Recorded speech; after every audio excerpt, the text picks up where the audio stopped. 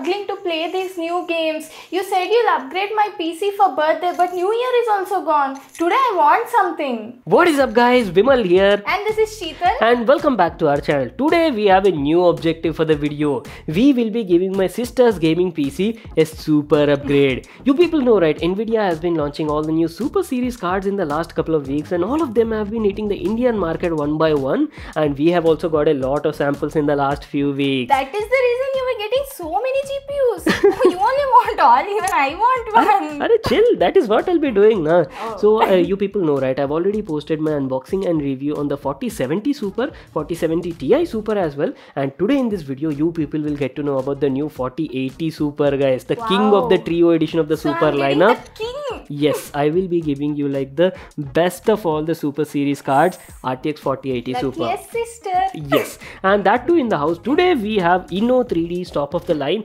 iChill X3 variant of the 4080 Super. I mean, look at this thing. This is not just about like a gaming PC upgrade.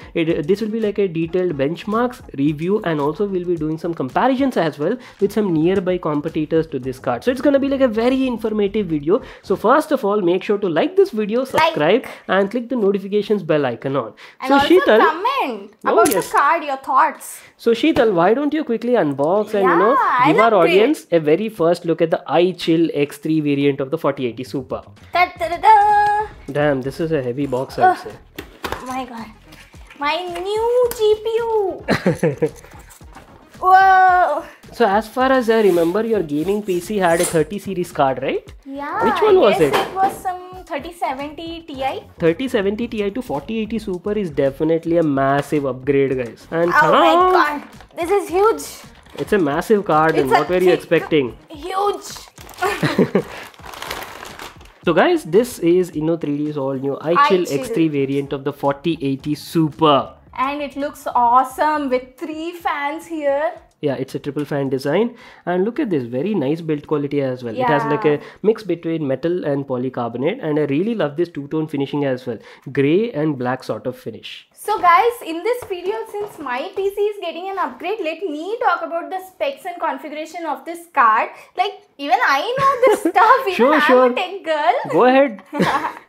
Inno3D's 4080 Super is based on Ada Lovelace architecture, just like the regular 4000 series card, and is based on AD103 GPU. And if you're wondering what's new on the latest Super card, then let me tell you. Firstly, it has more number of CUDA cores and faster GDDR6X memory and slightly higher boost frequency. So guys, as you can see on your screen, you can check out detailed comparison between 4080, 4080 Super, and also I've added 4090 as well. Let me talk about the CUDA cores first. You're getting 10,240 CUDA cores on the 4080 Super, which is slightly boosted and higher than the already existing 4080. If you look at the VRAM, right, you're getting the same amount of VRAM just like the 4080, 16 GB GDDR6X memory with the same memory bus width as well, 256-bit. Only difference you can see is slightly a bit faster GDDR6X memory, and the memory speed is around 23 Gbps. Apart from that, the TGP, L2 cache, they're same as the already existing 4080. So Sheetal, let's quickly install this 4080 Super in your PC and show them how your gaming PC looks like. And guys, to be honest, now I actually built her PC using all spare parts that I had at my place. But anyways, damn, that is one beautiful looking gaming PC, right? I use Leanly's case and also look at the components, high-tech components I would say. And not to miss out that beautiful iChill X3 variant of the 4080 Super from Inno3D. It's got beautiful RGB lighting on the front side that is also fully customizable and can also be synced with your motherboard RGB software. If you ask about the specs and configuration, her gaming PC is powered by Intel's 12th Gen i9 12900K. Pair that with RTX 4080 Super with 16 gigs of GDDR6X memory, 16 GB DDR4 RAM clocked at 4600 MHz, and not to miss out, all of that is being powered by a 850 watt power supply. Just have a look at these beautiful shots, and I hope you enjoy the video.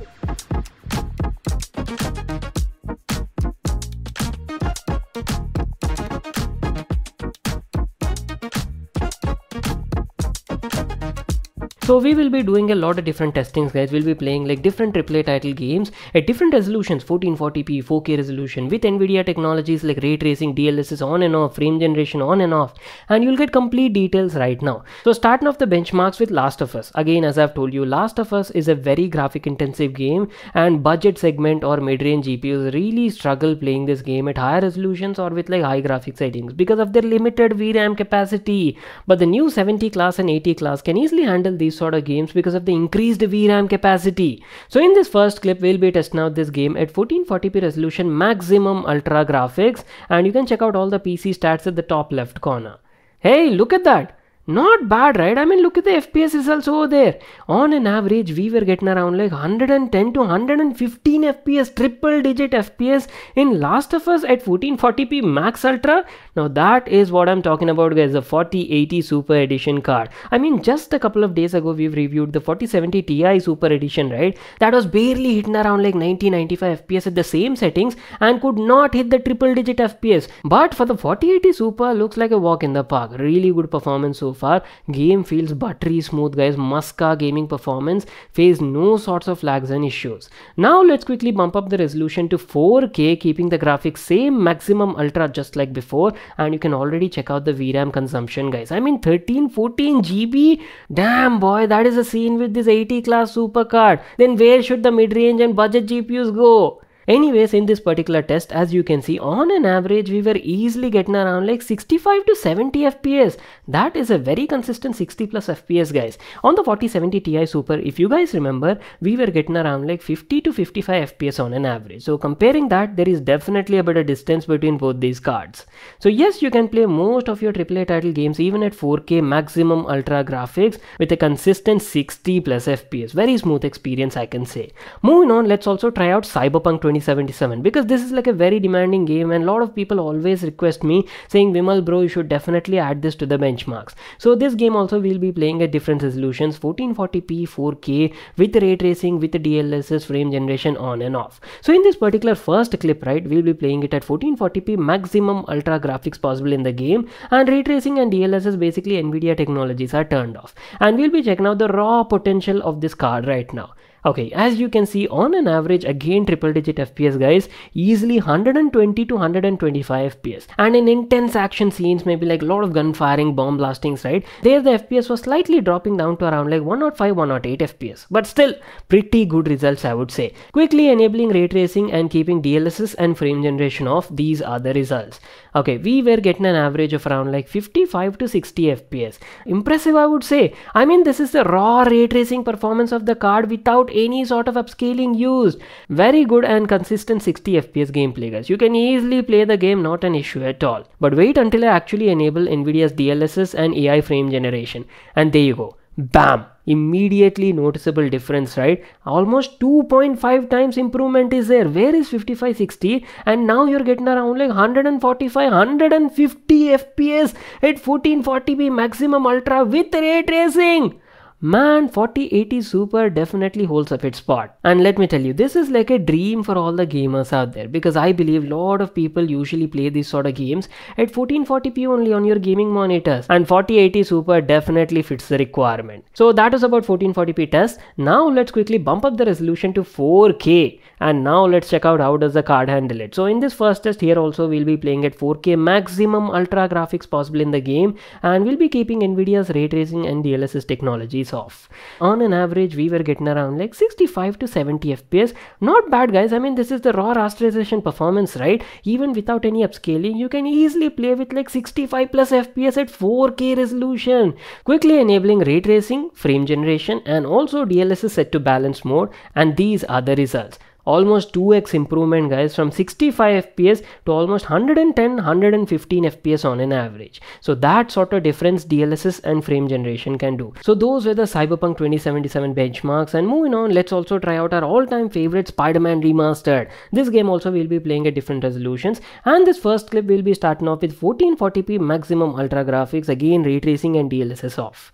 On an average, again we were getting around like triple digit FPS, 155 to 160 FPS. Quickly enabling ray tracing and DLSS at the same 1440p maximum ultra graphics, we can definitely see a dip in the performance because ray tracing is obviously like very demanding, right? And at these sort of settings, we were still getting around like 85 to 90 FPS. And lastly, trying out at 4K resolution as well. Again, ray tracing and DLSS off in this first clip, and we were easily getting around like 120 to 125 FPS, triple digit FPS raw performance without any sort of upscaling.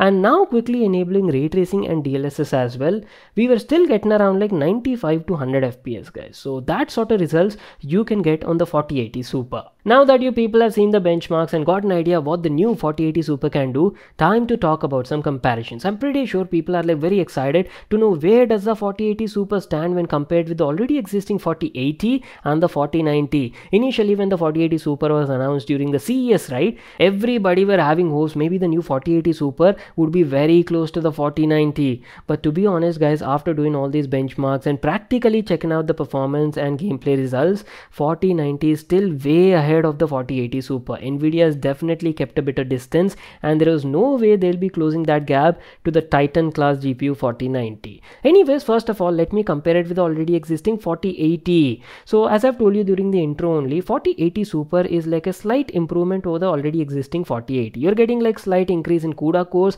faster GDDR6 memory, and 2% boosted clock frequencies, and all of that contribute to roughly around 3 to 4% of performance improvement. Not that major, I would say. I've tested and benchmarked variety of AAA title games, and at 1440p after testing like 7 to 8 games, 4080 Super was hardly around like 2 to 3% faster, and at 4K we were getting slightly better results of around 3 to 4%. So roughly that is the kind of difference you can expect over here. So if you're already having like a 4080, right, no need to worry. The 4080 Super doesn't offer like majority of improvement, and you're still good to go for the upcoming years.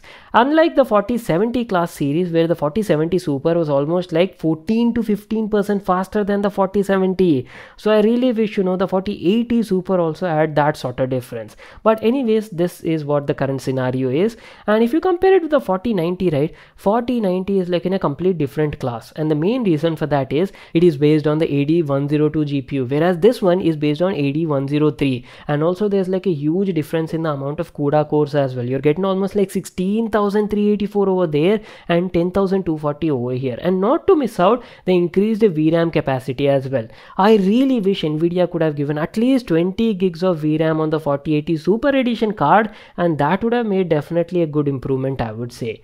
Anyways, not to miss out the L2 cache as well. 4090 has like 72 MB of cache, and you're getting only 64 MB, same as the 4080 on the Super Edition card. And if you're comparing with the competition side, right, Radeon 7900 XTX, which is like very close competitor to the 4080 class series, in terms of raw rasterization performance, 4080 Super is around like 5 to 6% slower than the 7900 XTX. But not to miss out ray tracing performance, if you're actually enabling and checking out ray tracing now, 4080 Super is almost 25 to 30% faster than the 7900 XTX. So where exactly does the new Super Series card stand in the market? It is somewhere in between the 4080 and 7900 XTX if you talk strictly in terms of rasterization performance. So that is the whole Super story going on right now, and what do you people think? Share your thoughts in the comment section down below. I hope you people got complete information including the benchmarks, performance testing, and also comparison for the 4080 Super. If you all enjoyed it, make sure to like this video, smash that like button. And talking about the price, as I've told you, 4080 Super is going to be priced even lower than the 4080. We're not yet sure about the exact pricing in the Indian market, but if I had to take a guess, I believe the 4080 Super might be priced somewhere around like 1.2 to 1.25 lakh rupee. And that's it. Subscribe to my channel for more such awesome videos, and I'll see you all in my next one.